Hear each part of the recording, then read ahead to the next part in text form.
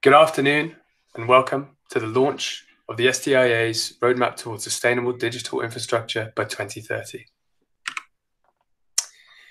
Our motivation for building the roadmap is to deliver sustainability. To reach our sustainability goals, whether they're the SDGs or Paris Climate Accords, industries need to come together and focus on systematically embedding sustainability across the sector. Our roadmap enables systemic change within digital infrastructure. The SDIA brings together all elements of the value chain, and the roadmap translates their good intentions into effective actions.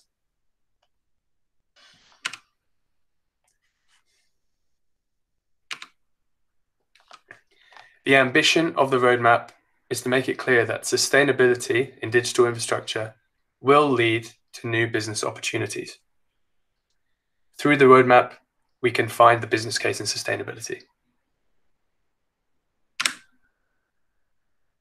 The fundamental problem is that the sector lacks leadership and direction. Without either of those, collaboration is nearly impossible.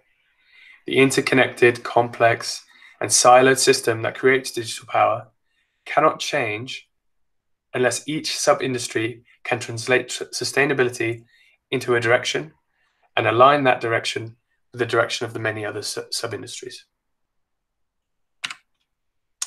The roadmap provides a universal language for organizations to communicate across the silos. It enables each actor to connect, benchmark, and deliver sustainability within their segment of digital infrastructure. So let's dissect the roadmap into its core elements. The metrics section, the metrics provide the universal language that transcends the siloed sub-industries. These include resource consumption metrics, carbon and energy consumption metrics, pollution metrics, and socioeconomic performance metrics, typically cost of compute. How do these metrics help collaboration? They create a universal language. They create a universal reporting, measurement, and benchmark language across the entirety of the value chain, from pre-operation, operation, and post-operation. Next, we move on to the activities element of the roadmap. Activities denote the many topics of research and progress. This is the main collaborative stage of the roadmap, where actors can problem solve together, deliver joint solutions, and let those solutions resonate up and down the value chain.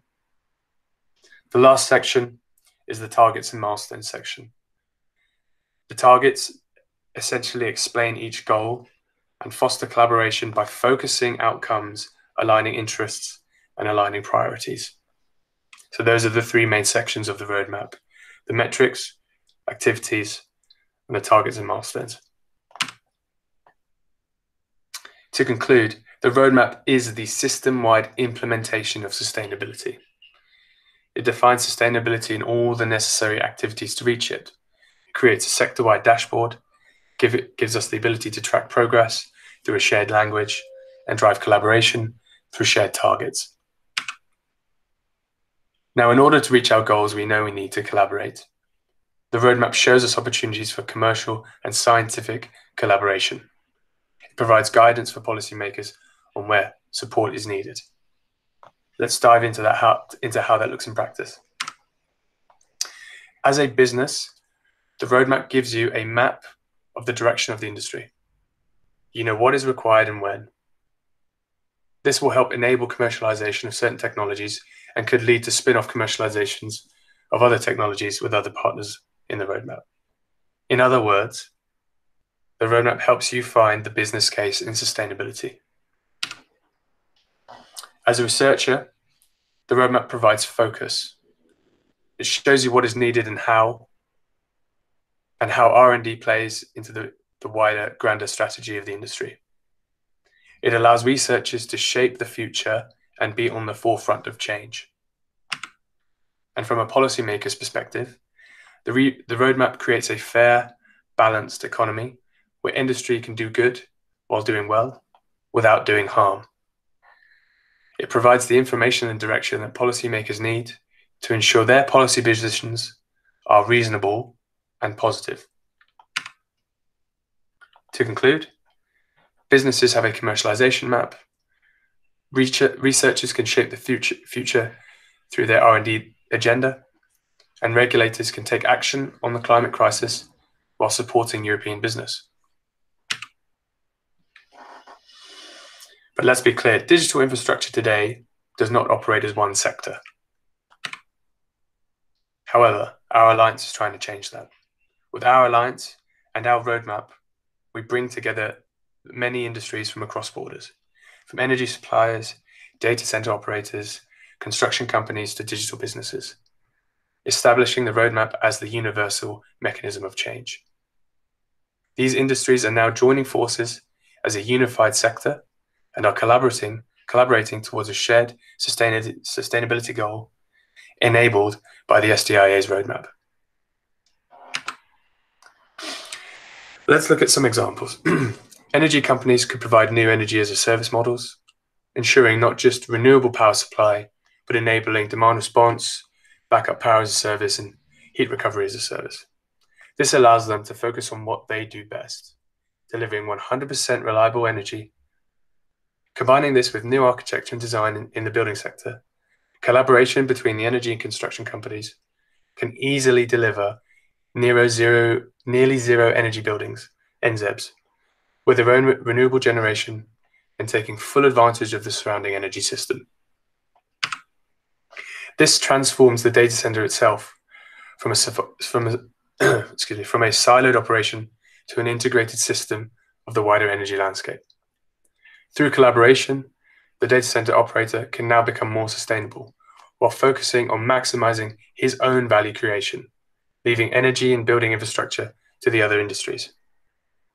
Digital businesses running on data centers need to take responsibility and collaborate with the digital infrastructure providers to link software together with its underlying resource and energy consumption. To conclude, as you've seen, the potential for collaboration across the digital infrastructure sector is vast, and the roadmap facilitates this collaboration using the universal language of the sustainability metrics. So what does the future look like in which we have successfully created sustainable digital infrastructure? Well, in order to make significant progress by 2030, businesses and governments alike must rethink how they procure their own IT. The roadmap defines sustainability and its metrics. Now it's time to consider how we take action and compare those actions with the measurement metrics. For example, procuring IT services and infrastructure. Only then can we successfully reach our goal of truly sustainable digital infrastructure. A digital economic utopia. Now let's just briefly travel back in time. When coal became radically cheaper, it kick-started the widespread adoption of steam and combustion engines. This led to the Industrial Revolution. Today, digital power is the new fuel that drives the economy, the engine room of the digital economy. Cheap and abundant digital power will trigger the digital industrial revolution. We are right at the beginning of it, and it's a fantastic opportunity. We are facing the opportunity of a lifetime, building the digital infrastructure for our future digital economy. And with the technology and know-how available today, we can make the digital industrial revolution a sustainable industrial revolution.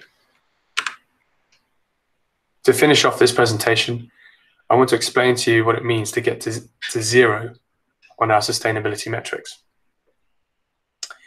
In terms of rare mineral consumption, less minerals means less mining, means less child labor. In terms of CO2 production or CO2 equivalence production, well, we know cheap energy is the single most effective means to get people out of poverty. Digital infrastructure can support driving down the cost of energy and reduce pressure on the grid. It can also decouple fossil fuel growth from energy growth by being the integrator of renewable energy. And of course, on electronic waste, less waste means less landfill, less pollution, And more recycling means less mining and more efficient use of resources. Sustainability is possible. If you don't know what to do, go to our website and find out. We need everyone from energy to digital startups to work with us to create a truly sustainable digital future.